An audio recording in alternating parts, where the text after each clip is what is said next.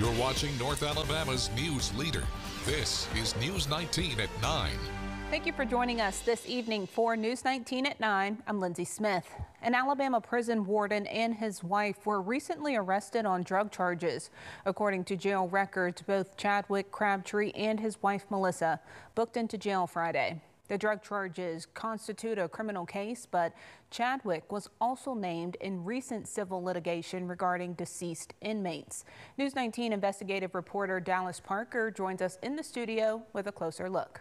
That's right, Lindsay. Crabtree has been employed with the state prison system for more than 2 decades, and he took his position as a warden at the Limestone Correctional Facility in 2022 after the previous warden's retirement. Now, 4 agencies were said to be present the day of Crabtree's arrests. The Alabama Department of Corrections Law Enforcement Services Division, the Alabama Law Enforcement Agency SWAT, and the Limestone County Sheriff's Office all were there.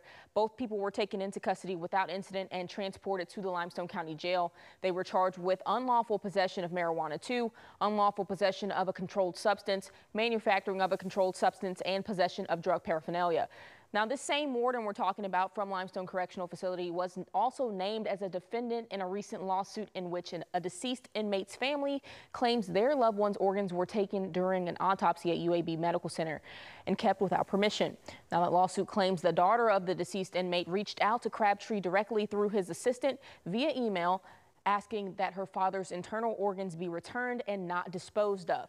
The lawsuit says the email was sent after a funeral home informed the woman that all of her father's organs were missing and some of his bones were broken.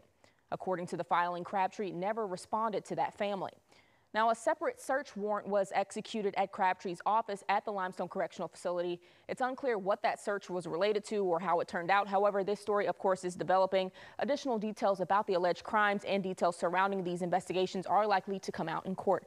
Crabtree has been placed on mandatory leave without pay pending further personnel action. Lindsay. Thank you, Dallas. A mother